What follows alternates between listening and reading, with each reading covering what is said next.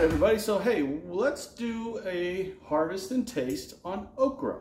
Now, I know what you're gonna say, really, okra? There's really only one way to eat okra, and that's, well, you know, fried. No, there's not. There are many ways that you can eat okra. It just depends on whether you want to eat okra. So as you just saw in the intro, I went outside and I harvested a lot of okras. Now, a lot of these were big, like big okra, like we're talking huge, right? I mean, big okras. Now, what you want to do is harvest the okra when they're a lot smaller. You know, 2 to 3 inches, maybe 4, right in that range, because they're still soft. They're not hard yet, like these big ones. I mean, things are hard. And there's only so much you can do with them. And then also, it depends on what type of okra that you're growing. What do you do with the big ones? Like this. What can you do with this? Or a big, long emerald one like this. It's got these crazy hard spines on it. I mean, this thing is hard. What do you do with those? Can you eat them? Do you throw them away? Do you save them for seeds? Well, what do you do? That's the biggest question that I've had. And last year when I grew okra, I really didn't know anything about it. I was testing the ground, testing the crops, testing the weather, just to see if the okra would actually grow here. And it grows really good. Really, really good. If you've got a hot area, throw okra in the ground. Get it growing. Even if you're not going to eat it per se, grow it. That way you've got something growing in your soil, and your soil is continuously alive and active. So grow something. If you choose to grow an okra, so this is where you want to harvest them, and this is when they get too far out of the way, when you just don't go outside for a couple days, or you miss them because they blend in so well, and you get this giant monstrosity. Well, what can you do with this kind of an okra? That has been my question forever. And I think I came up with an idea yesterday with the help of my mom. So Mom, thank you. Okay, so here's the secret to eating these big okra. Because look, when the okra gets about 5 inches or longer, they get an incredibly hard shell. It's almost like a crawdad shell or a turtle shell or something to that effect. Or a crab shell, better yet, a crab shell. Very hard. You are not going to chew through that. So when they get to a certain length, you're done.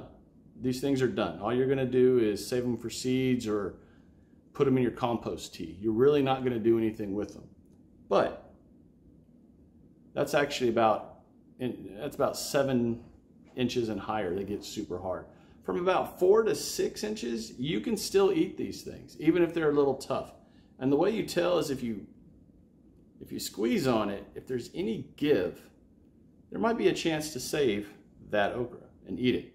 Or like on this burgundy one, see that? It's nice and soft. So ish, but it's still too long. That's probably 6 inches. You want them 2 to 3 inches. You want them more that size. These are super soft. You can chop through them like butter, and you're ready to rock and roll. But again, what do you do with these? Well, let me show you. All right, so what do we do? Well, I'm pretty sure everyone has one of these, a microwave. Microwave? What are you talking about? Trust me. Take your big okras. We'll just start with these two for now, because they're too hard. If you try to cut into this thing, it's like, it's not going to work. All right. You take your okras, you put them in the microwave. What you want to do is start at about 45 seconds. Well, we can do a minute. Let's just do a minute. Clear. 1 minute. Around the 45-second mark, or a little bit sooner, we're going to hear a pop, an audible pop. That's when you know these are done.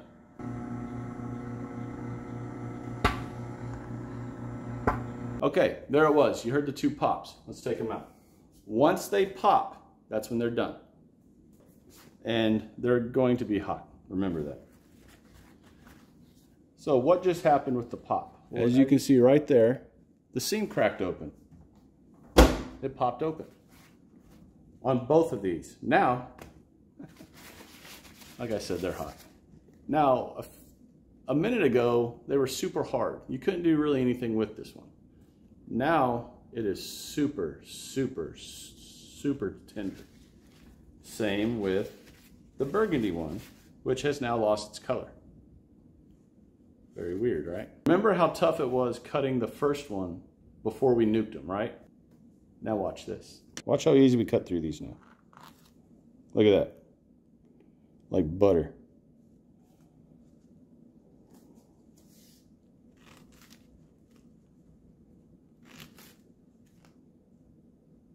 Just right through them. Now they're soft where you can put them in stews, soups. Look at that, right through it. Okay, so you saw how easy it was to cut through it once it was microwaved, as opposed to when it was fresh and not doctored with the microwave. Even if you were to soak that okra pod in milk for say 2 days or a day or whatever, or boil it, it is not going to get as soft as if you nuke it for 45 seconds or so. And then you can actually, it's actually pliable and you can actually eat it. Let's do a disclosure right now. Okra has a reputation for being slimy because there is an element inside the okra pod that has a bit of a slime texture to it. I hate using that term because it reminds me of mucus, and the scientific name for the slime inside okra actually sort of sounds like mucus, which I'll be honest, it grosses me out. I don't like. No, I don't like mucus. Ugh. But here's the kicker on it. The mucusy slime that's inside the okra is actually a starch.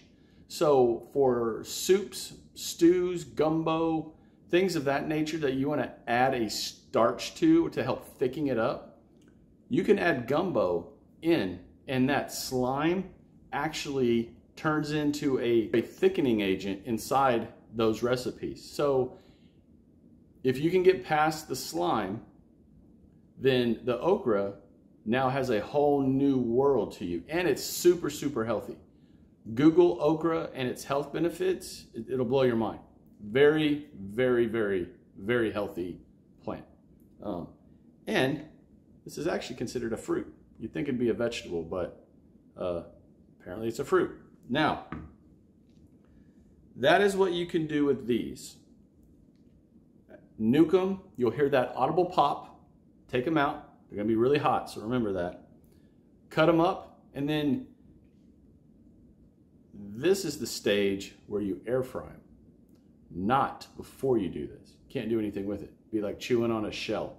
And I did that last year experimenting, and that was no fun at all. Like none. Big question. I've got these giant okra pods here. They are super hard. I mean, ridiculously hard. But what do? Let me show you. Once again, oh, I didn't say this earlier. Make sure you wash off the okras. Just scrub them under some hot water and get all the garden off of them. Because you're gonna, like with these, you're actually gonna eat the pod. So make sure you clean them. Safety tip of the day. Okay, so we're going to take this, we're gonna nuke it again. Now, this one is a bigger pot. So start at a minute, and if you don't hear the pop, at a minute, take it out and see if it's just a little softer. You might not hear a pop on the big ones.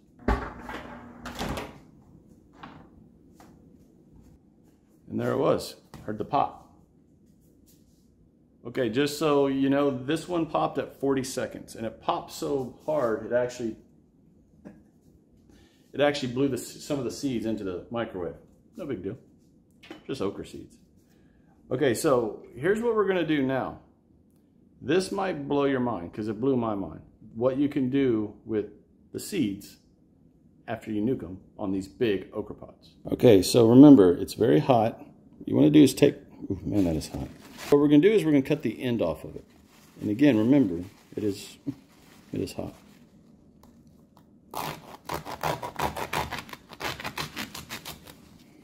Now you saw how hard that was to cut through. You cannot do anything with this. But look at all the seeds.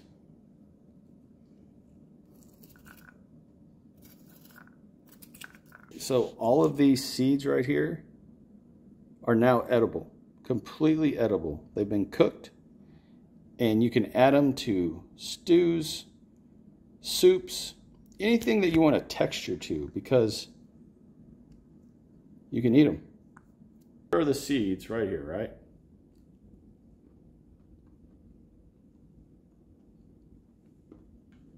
These are still a little tough, so I'd probably put just the seeds back in the microwave for another 10-20 seconds or so, just to soften them up just a little bit more. But if you like okra, if you like the taste of okra, these okra seeds are like pure okra. I mean, it tastes purely okra. And, you know, it's fantastic. Now, you can even put these in a bowl, add a little lemon juice to them, and eat them that way. Or any way that you think would taste good to you, you can eat them. Now, if you Google okra and different types of ways to eat okra or okra seeds, you'll get a whole list of things that you can add these seeds to. But until yesterday, I honestly didn't know that you could even do this. I never even thought to really research in depth how to eat these giant okras that are so big. I mean, what can you really do with them? This is what you can do with them. Now, you can't do anything with the shell. I mean, this is done. This, you just go ahead and add to your compost or your compost tea. If you make compost tea, I have a video on that, which I'll link right here. Make sure if you put them in your compost, though, that you get the seeds out, because you don't want volunteer okra plants growing all over the place. Or you know, maybe you do. I don't know.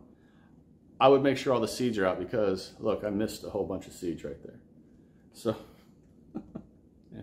I know a lot of people are going to try this and they're going to be like, Chad, you lost your mind. That was disgusting. Hey, okra is one of those vegetables, or I'm sorry, fruits, that you either like it or you don't. So I'm guessing if you're watching this video, considering the thumbnail was all about how to eat these big okras, then you're probably a person that likes the taste of okra. So my challenge to you all is give this a shot. All you need is a microwave and big okras. We experimented yesterday on the Star of David okra, the Clemson spineless okra, and then the emerald okras. These were the toughest ones. Now the burgundy okra, let me get that. So this one, even being this long, is still pretty soft. So if you nuke it, you hear that pop, this thing will be ready to go. And this one is my favorite okra so far of all of them. This is the Okinawan pink okra. That is the size that you want right there. About 3 to 4 inches, right in that range. That's the perfect size for this okra. Really soft, and it's just packed with seeds. So nuke it, listen for it to pop, and then you're ready to go with that. These little ones, of course, are perfect for another application. Video. Now, this was a little unorthodox, I know, but this is down home backyard gardening. It's going to be unorthodox. I'm going to do stuff that's a bit out of the norm, stuff that kind of makes you think. This is the part 1 of the Harvest and Taste okra videos, and I'm going to do 2 videos. Now, the next video, which I just kind of teased right there, or I'm sorry, the next Harvest and Taste okra video that I'm going to put out has to do with these smaller okras. And I'm not talking about frying them. Chad, what are you talking about if you're not going to fry them? Well, we're going to pickle them. And that's going to be a fun video because I finally got it down. I'm ready to go. So that will be the next Harvest and Taste video for the okra series. All right, everyone, so that's the video. Drop comments down below if you think I've lost my mind, or if you think this will work, won't work, or whatever. I was incredibly skeptical, and I'm telling you, this works. You just got to tweak it to your preferences. If you like your seeds to be really, really, really soft, nuke it for longer. If you want them a little crunchy, do it the way I did it. Play with the idea of doing different ways of testing and experimenting with vegetables that are very hard to do stuff with once they get past a certain point. That's what I learned yesterday, and again, thank you, Mom. All right, everyone, if you have not subscribed to the channel, I invite you to do so. Just click the subscribe button, hit that little bell so you're always notified whenever I upload videos. Check out the Facebook and Instagram pages. Just type in Down Home Backyard Gardening into either one of those and you'll find me. If you know anyone who's into okra, by all means, share this video, like the video, comment down below. And everyone, until the next Harvest and Taste, continue to shine bright and harvest hard. Bye. Everyone, that's the video. Hope you all enjoyed it. Hope you got something out of this video. No, I can't say that. I sound like James Prigioni. All you need is a microwave and big okras. Now, we experimented yesterday on the Star of David okra, on the Star of David okra, on the Star of David okra. Okay, so here's a question. Now we know what to do with these long, skinny ones, right? But what do we do with these big ones? These things, you can't really eat the shell in these. So what do you do with them? That's a good question. And again, came up with something. Or better yet, my mom came up with something. So again, thank you.